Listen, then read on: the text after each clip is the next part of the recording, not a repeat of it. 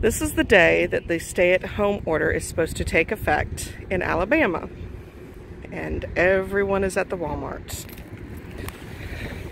They have set up this lovely cattle corral and have people waiting in line to get in because they are actually limiting the number of people allowed in the store, which quite honestly amazes me.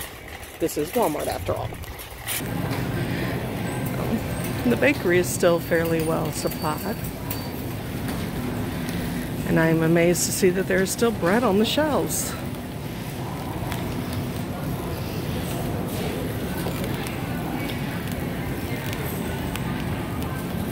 The produce department is still fairly well stocked.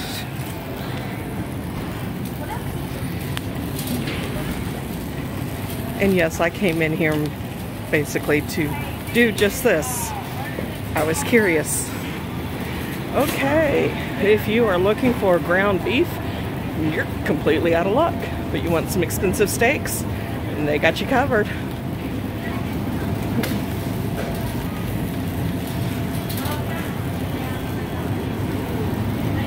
Still got a nice selection of sausages, but you can forget pork roast or pork chops.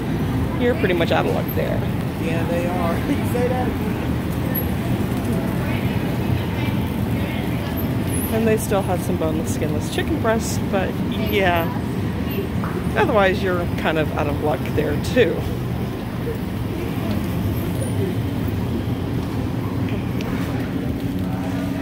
Ooh, you want bacon? They got bacon. Yes, they do.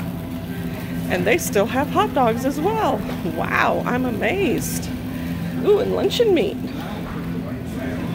I honestly expected these things to be completely gone by this morning.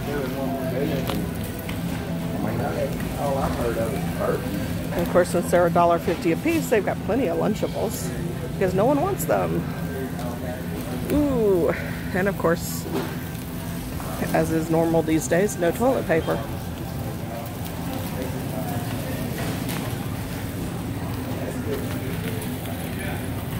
And no paper towels either. Ooh, I'm wrong.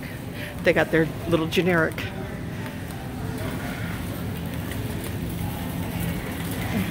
Wow.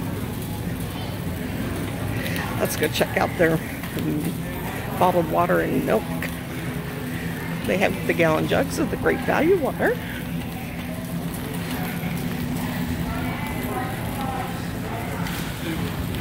And they're unpacking some bottled water. So I guess they still have some of that.